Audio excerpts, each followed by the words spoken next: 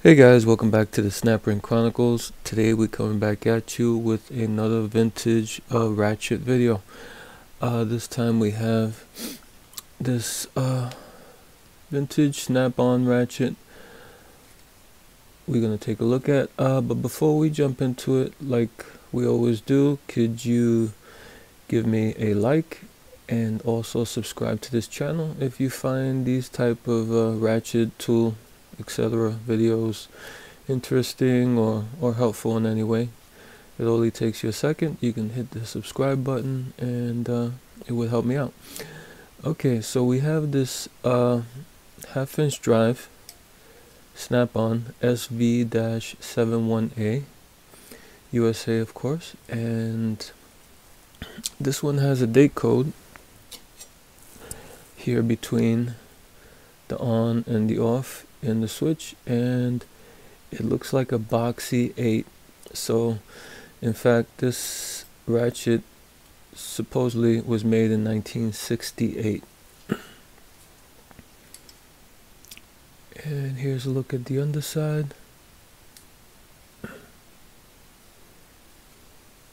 Has like a pretty deep trench here where it goes pretty far beyond the edge here, the top edge, and it goes down a bit, and has forged lettering.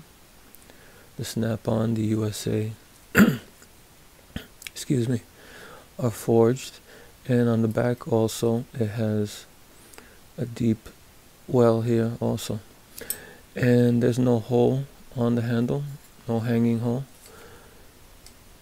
And we have the on and the off, which are engraved, and also the date code, and there's the plate. I just wanted, for a little bit of contrast, show another in the 71 series. This is the number 71-M. This one's a little bit different, but all in all, these ratchets have changed very little in a long run. The 71 series I think started in the early 30s, and as we see, here's an example all the way up to 68. So like a 40-year run there, so it's a pretty long run. This one is a little bit earlier than this one. This one's 68. This one, by the date code there, that one corresponds to, or looks like, the date code of 1952. It's like a stylized 2 there, which looks like it belongs, according to the chart, in 1952. And this one has the letters also raised, forged in the front and the back, and this one has a hole in the handle, and no on and off here, but they are forged into the handle down below the switch. And if you put these side by side, they're pretty much the same, except for small details. They're pretty much the same, and they stayed pretty much the same for, I don't know, say 50 years. I'm not sure when they stopped making the 71 series, but if it went up to 68, I'm sure it went a couple of years after that, probably into the 70s. So, but that's just a guess on my part. Okay, so let's open this up and take a look what's inside. Oh, but just before we get into it, that other, the 71M, this is 20 teeth, and it's also half-inch drive, and this one here is 24 teeth. Let's open it up and see what we have. These have slotted screws.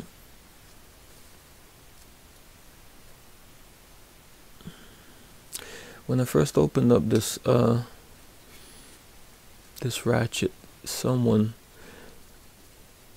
had put a good amount of red grease in this. It was swimming in red grease. This is what the screws look like. They're slotted.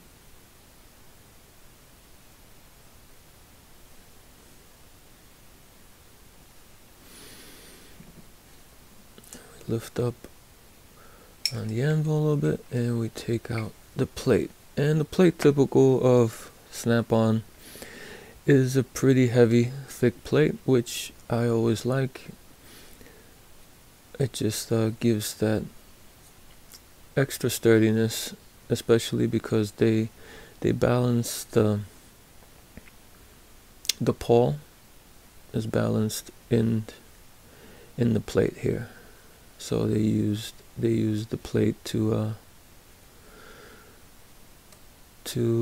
keep the pawl straight and help secure the pawl.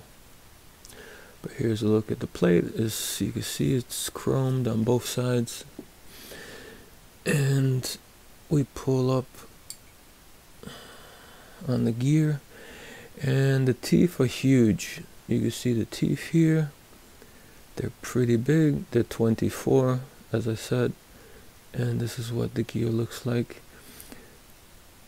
It's peened in that kind of sunray peening that was popular with Snap-on. And here's a look. Here's a look at the one from 1952, and it's pretty similar peening. And on the back of the ball detent, there's a hole, and I don't think you'll probably be able to make it out, but you can see the spring in there from the hole. Not sure why they have a hole here. Could it be that they peen this and the ball, and then through the hole they put the spring in? I'm not sure.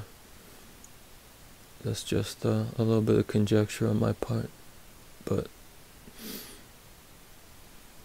there is a hole here. And here's a look inside the head, the mechanism, housing. And to get this out, to get the switch out, just take a little punch and a little hammer. It doesn't take much, and the switch comes out. This is what the switch looks like. There's like a box towards the switch handle, and that box fits into the pawl. And I'll show you the pawl. There's a lot of spring tension under this pawl, so when you remove this pawl, be careful. The ball will want to shoot out. See if I can contain the ball. Here's the ball. The ball is pretty big. It's a good size ball underneath the pawl. And the thing, this spring is long.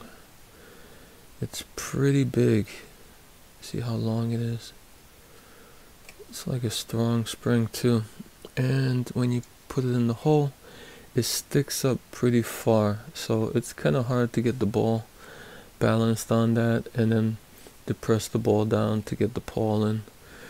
But here is the pawl, and as I said, there's a square section there that fits into that square section here on the switch, like so, like that, and that's how it switches.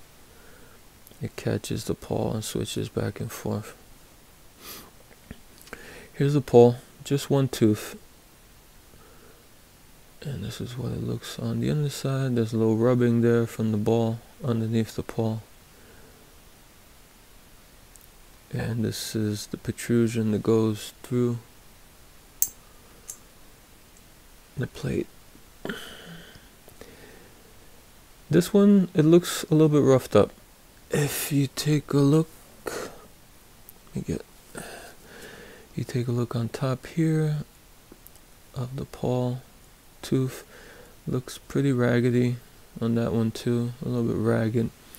And one thing I did find on this gear, let me see, is this one tooth here looks like it got sheared off somehow.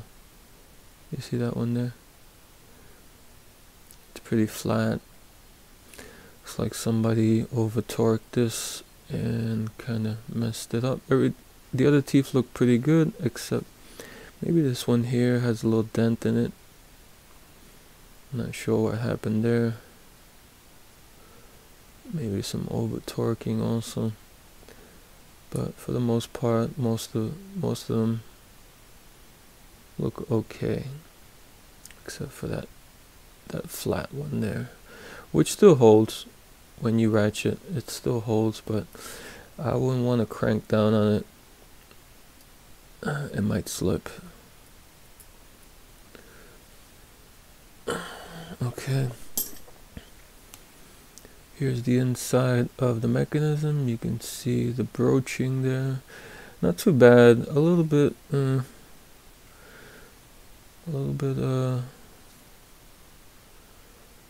not perfect, but pretty strong. These are pretty strong ratchets. These huge teeth, even with just one paw, these huge teeth, it's pretty hard for you to slip with only 24 huge teeth like that.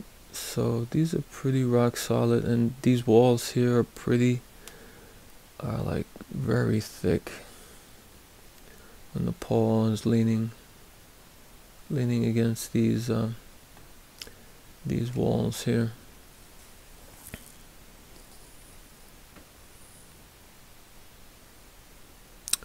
I'm looking at that. Is that a crack? No, I don't think that's a crack. I just spotted that. No, it doesn't go into the other side, so I don't think that's a crack. But like I said, these walls here are very thick, so it takes a lot of pressure, a lot of torque when that paw is leaning against these sides here. So these are pretty heavy duty ratchets. Okay, to get this back together, you take your spring, you put it in. I did that already. This is the hard part. I'm pretty sure I'm gonna have to cut away for this because it takes a few tries. You gotta get the ball onto the spring, and it does that. It doesn't want to sit on the spring.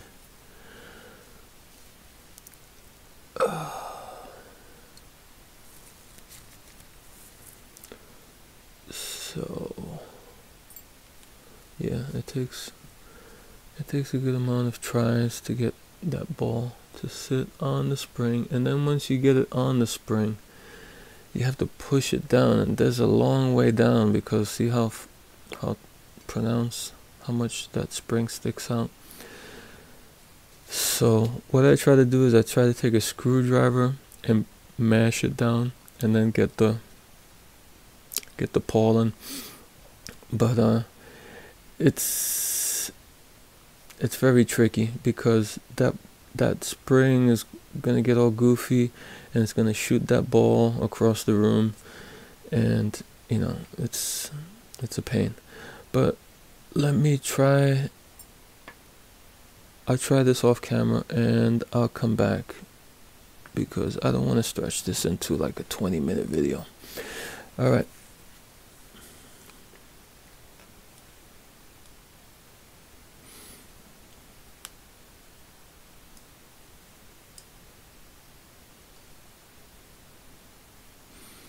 Actually, that wasn't too bad.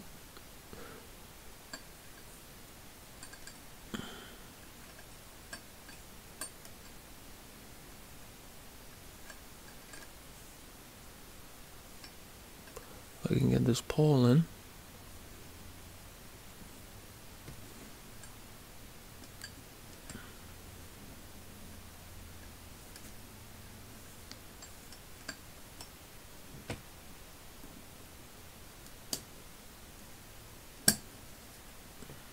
Yep, like that.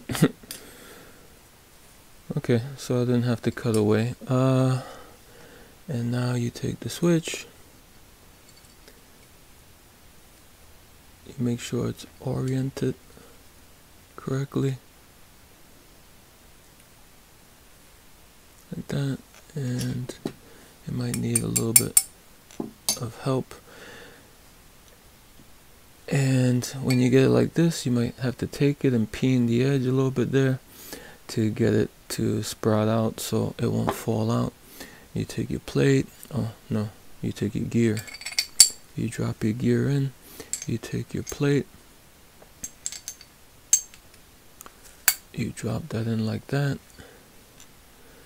Your screws, get your slotted screwdriver,